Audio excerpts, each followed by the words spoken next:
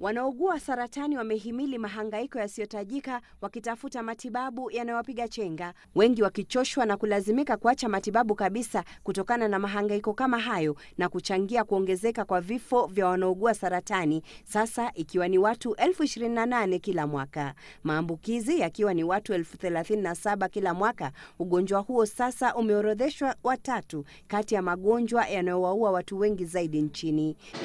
Na hivyo umuhimu wa kuzinduliwa kwa mashine mpya ya kutoa matibabu iliyogharimu shilingi milioni 300 na nyingine ya uchunguzi kwa hisani ya serikali ya India. Kuwepo kwa mashine 3 za kuwatibu wagonjwa saratani katika hospitali ya Kenyatta sasa kumeleta afueni. Mashine hii moja sasa ikiweza kuwatibu zaidi ya wagonjwa 70 ikilinganishwa na 20 hapo awali. The installation of this new cancer equipment, the patient waiting time will be reduced from 3 months to less than a month.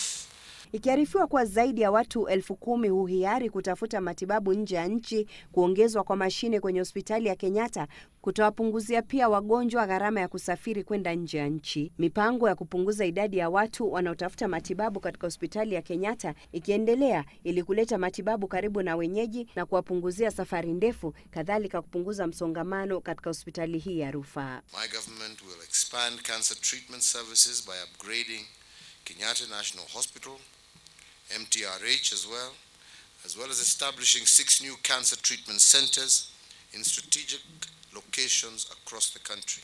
And we hope with this that your dreams of making Kenya the hub of treatment, of medical treatment in the East African region will be, this will be one step forward. Isitoshe, mashine hiyo ya kisasa ina uwezo wa kiteknolojia wa kuelekeza mionzi kwenye uvimbe uliona saratani tu bila kuharibu sehemu zilizoko karibu, hii ikiwa ni tofauti na mashine za awali ambazo hazikuwa na uwezo huo. Faiza Maganga, Citizen Nipashe.